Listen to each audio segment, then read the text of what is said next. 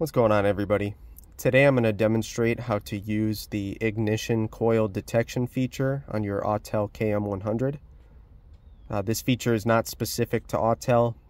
It's on a lot of similar devices like your X-Horse key tool, so keep an eye out. It's a very helpful function to have. The reason I'm making this video is I get quite a few calls from shops, from customers. Hey, my key stopped working. So when I go to these calls, I need to be prepared to diagnose their concern and make sure I'm not wasting their time, my time, or anybody's money. So what I'm going to do is go through the ropes. I won't show it on this video, but of course I'd start by checking their key puts out a signal on the transponder, which you could do here, reading coding. We check that it puts out a signal with the remote, which you do here, frequency detection. And then of course you can make sure that the ignition coil is putting out a signal itself. So for that, you go to special function and you will see in that menu we've got ignition coil detection down here. Now before I select that, I'm going to show you that I have two keys here. I've got one key that is programmed to the car,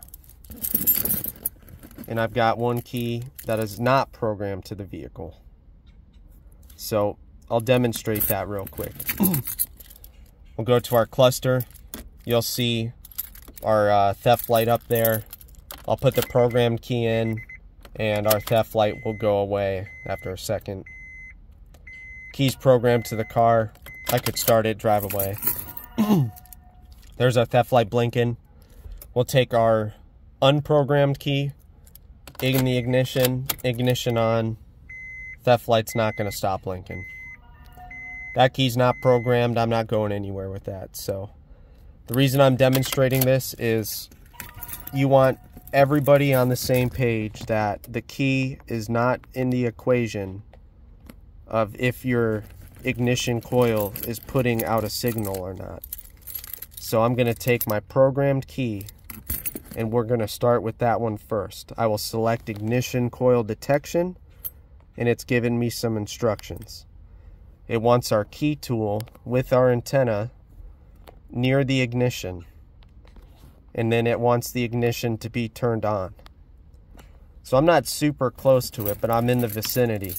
I'm going to take my programmed key and I'm going to turn the ignition on and pay attention down here. If everything picks up, it's going to tell me the signal there when I turn it on. So there we go, high tag 2 ID 46.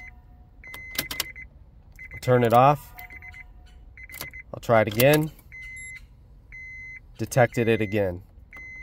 Now I'm not going to do it in the video, but for the sake of diagnosis, I'd like to do it about 10 or 15 times to make sure there's not an intermittent no start issue due to the ignition coil. Maybe it picks up here and there. But anyway, we'll go to the unprogrammed key next. I'm going to demonstrate with a fresh menu. We'll back out. We'll select again ignition coil detection. Take our unprogrammed key. Turn ignition on. And we will see that detect high tag 2 ID 46 again. So there we go. I'll do it one more time. Second reading. Now I'm pretty confident that my ignition coil is operating as it should. I hope this video helps you guys. Make sure, do your research on everything. This feature works on almost every make and model. I've used it on European cars. This is a Honda. So try it out. I hope this helps. Thanks for your time.